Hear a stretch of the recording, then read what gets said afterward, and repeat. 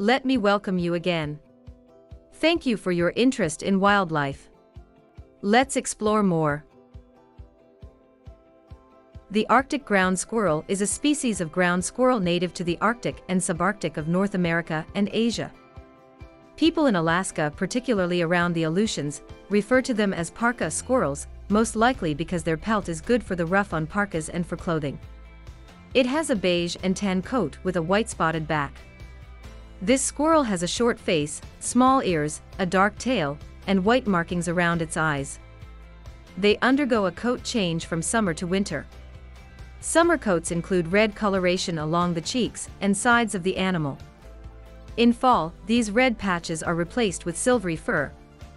The diurnal Arctic ground squirrel lives on the tundra and is prey to the Arctic fox, the red fox, the wolverine, Canada lynx, Eurasian lynx, the brown bear, and eagles.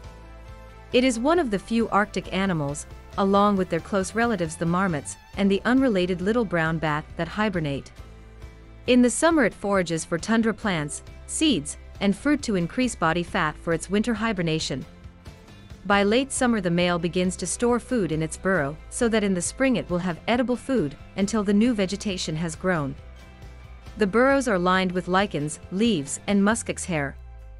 It hibernates over winter from early August to late April in adult females, and from late September to early April for adult males.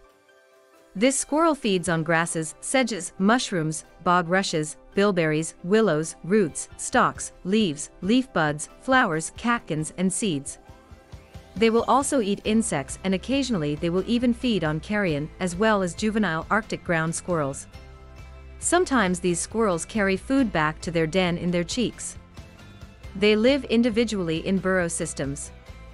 Mating occurs between mid-April and mid-May after winter hibernation. Gestation is approximately 25 days and results in a litter of 5 to 10 hairless pups. After 6 weeks the pups are weaned, and this is followed by rapid growth to prepare for the upcoming winter. I am grateful for your visit. We will meet again pretty soon. Bye for now, take care of your family. Let's protect our wildlife.